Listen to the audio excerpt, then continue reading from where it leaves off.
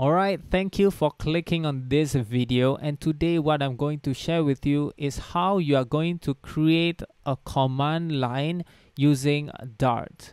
So that means you're going to create an executable, which I'm going to explain later. So I have with me a create folder executable that can be run anywhere. So if you were to go to your terminal, you can then type the word create folder. And this create folder, what it does is that it actually creates a folder inside your desktop folder. So if I were to name my folder test, then you could see that our test folder has been created. So it's actually pretty simple. Let's get started. Alright, the first thing that you need to do is to open the shortcut menu, Ctrl+Shift+P or Command+Shift+P, and then type in Dart, and you will see this Dart new project being opened. Press on it, and this will open Stagehand shortcut menu. It will display the different projects that you can use with Stagehand. So Stagehand is a Dart project generator. You can download it inside your machine, and these are the different templates, and these are the different commands for it. So you can install on your own, but I assume that VS Code has some sort of Stagehand installed inside. So make sure you download like this. So once you have the VS Code shortcut menu, we are going to choose a simple console application over here. So let's click on it. For our executable, our main purpose is to just create a folder inside our desktop. So let's call our project create_folder, and let's save it into a project. So once you are done, it will look something like this. So the first thing that we want to print inside our terminal is that we will ask the user, what should we name your folder? ? And then we will create a variable, let's call it name, and then we will use the standard input. Let's import it from the io.package, and then we will use this read line sync. Alright, so read line sync means it read the line from the standard input. So what standard input means is that it is the terminal asking you for an input. So it probably asks a question, and then you have to type in the input. So we will save the input as the name. The next thing is that we are going to use this object called directory. So we're going to create this instance of a directory, and then inside this directory it needs a reference, so it needs a path. So you will probably have to create a path, maybe put it outside. So you can type in final path equal to your path / desktop or whatever, right?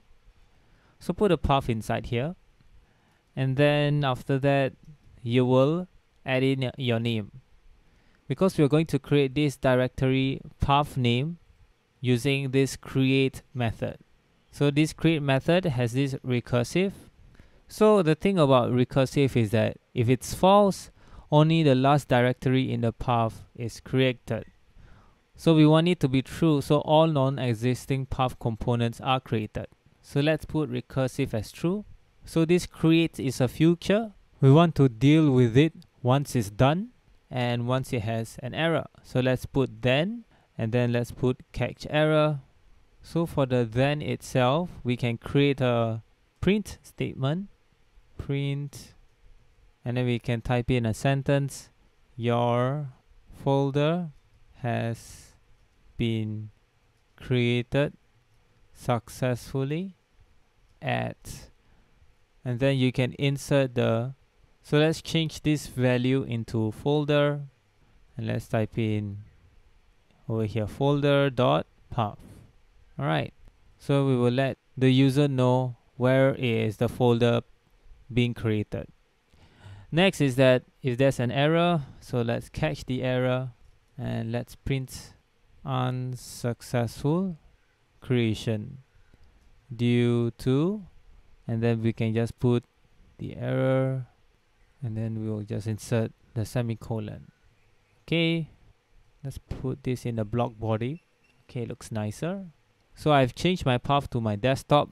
So once I've created a folder, it will be inside my desktop. So in order for you to run your main.dart file, what you need to type in is dart and then place the main.dart path. So it's under the bin folder, which is over here. And then you can type in main.dart and this will run your main.dart file. So let's name our folder as test. And now it has been created over here. So you could see that my folder has been created. It's empty. Alright. The next thing is, how are we going to then make it an executable? So there is this thing called Dart to native. And what it does is that it will convert your Dart code into native command or AOT. So you can run inside Windows, Mac OS and Linux. So in order for you to create a standalone executable, you can just run this simple command. So let's copy this and let's paste it over here. So what does this -o means? So -o generates the output into path. What it means is that you are able to name your executable, basically. Okay, so instead of my app, why not I type in create folder. Okay, so if you were to go to bin, you could see that there is our executable over here, create folder. So the next thing is that once you have created, then you can run it something like this. So /bin/create folder. So once you do that, then your executable will be running. So what should we name your folder? So you can say test again, test2. And you could see that our folder has been created successfully. Now the thing is, I don't want to go to the create folder in my terminal to run this create folder executable. I want it to run wherever I am inside my terminal. Something like Flutter or whatsoever, right? So how Flutter does it, or any other executable, right? So Flutter is an executable to many more commands. So if you were to see a Flutter folder, you could see there is a bin, and inside the bin there is this Flutter executable file. So we have created a Flutter path to redirect any Flutter keyword to this executable. So inside your bash profile or your Z shell resource file, you actually created this path to redirect any Flutter keyword into the bin folder where the executable is found. So in order for you to create this Flutter-like kind of command, you can just copy what Flutter does. You can copy this path. I'll put in the link in the description and paste it over here. And then you can comment maybe for create folder in desktop. The next thing is open up your Explorer and then right click and click on copy path. So we can close this, and under our create folder in desktop, we can paste it over here. And we can remove our bin. Alright, so with this, it will be registered inside our Z shell RC file.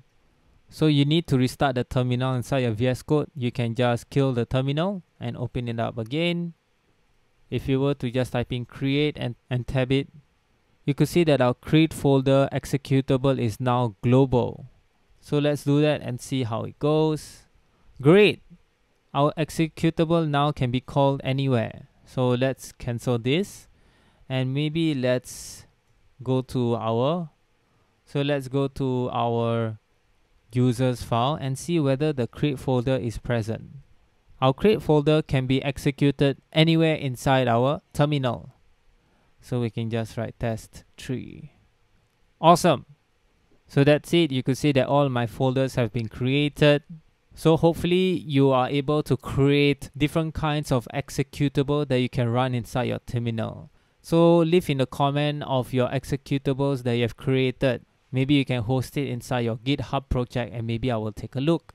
So that's it. If you guys think this is useful, give it a thumbs up. And if you want more of these videos, subscribe and comment down below what other things you want me to go through. So that's it. Stay safe and all the best. Bye bye.